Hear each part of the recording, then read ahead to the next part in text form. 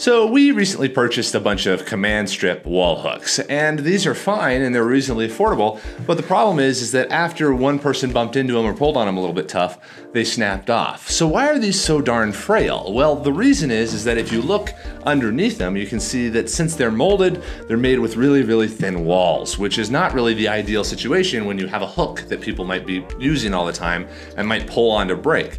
You also have the problem of like shrinkage, because right here underneath the hook on the inside of the hook itself, you can see there's shrinkage, which isn't a great aesthetic, even though it's okay for something like this. But ultimately, this is kind of a bad way of making these because they're just frail. They just snap right off if anybody does it. So how could we improve this so that it could be made stronger? Well, the easiest way is to make a solid part, which can't really be molded and definitely can't be machined for mass production, but printing is able to address this. So how would you design a command strip wall hook so that you can get something much stronger and something that you have more visual design control of? So the first way to go about it would actually be to do something like this, and this is just a standard hook. It's really similar to the original in many sorts of ways, and you could change it up however you want. This design is actually printed on its side, which allows it to be the strongest version possible. There is no way anybody bumping this would ever break it off. And since we're able to make it kind of thick and chunky, it's able to be extra strong. And since 3D printing uses infill and doesn't really have just empty holes and an empty void behind the part itself, it's much tougher because it's kind of like an I-beam or a composite part. With this design, you do want to be aware of orientation though, because with all of these hooks, orientation can make a big difference. With this one printed on its side, it's very strong, but the aesthetic component of it is the fact that the top will look different from the bottom, which isn't always the greatest situation. But that would be the baseline type of hook. And if you wanted to design it so that it could also be mounted by screw, you would create this inset screw hole so that the head of the screw goes into it, and you also have a very strong, durable place to hold onto the screw without something like splitting or doing something silly. But that is one version of the hook. The other version that is even closer to the original design is this. This design is printed vertically like this, and this is actually the most affordable way to make something like this.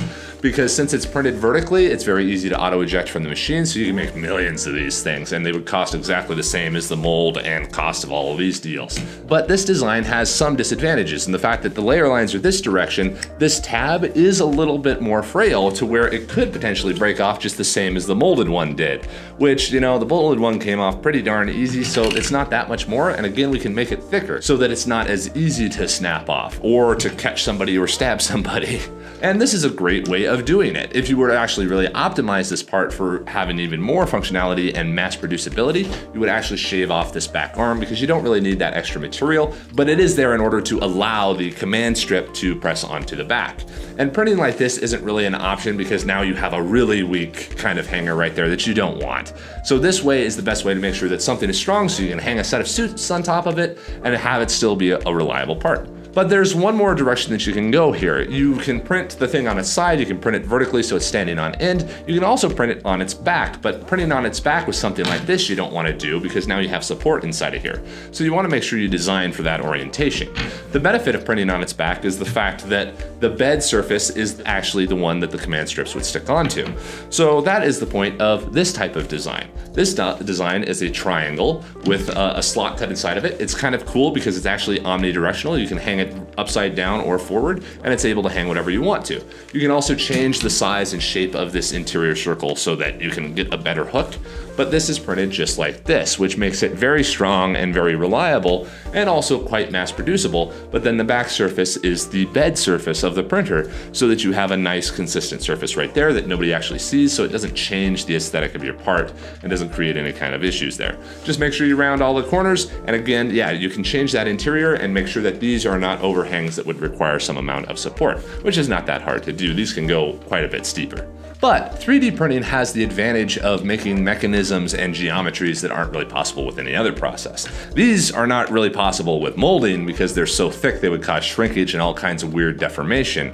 But the other ones, things like this, can be molded or extruded and controlled in a number of different ways. But printing allows you to create something that had never been possible before. Things sort of like this. This is a wall hook that is generally flat and flush inside of its little slot, and then you can flick out the hook itself to hang whatever you want on top of it. This isn't really that new. You can kind of see these types of things in cars, but why this is really special is because this hook comes off of the machine just like this. There is no assembly. There is no inserting the hook into the outer casing or anything like that. It's just there, and you can readjust it and change the design however you want to. If we were to actually redo this one, we would probably print it face down so that the front surface of this is actually glass smooth, but that can increase the cost of the part a bit. So printing it on its back where it's just like this, and again, super strong, and the hook is tough and the hinge is fine, is actually a good way of doing it. But this sort of combined mechanism, these multiple parts printed in one go, cannot be made with any other process. Whereas printing allows you to create this whole new functionality that had never been possible before.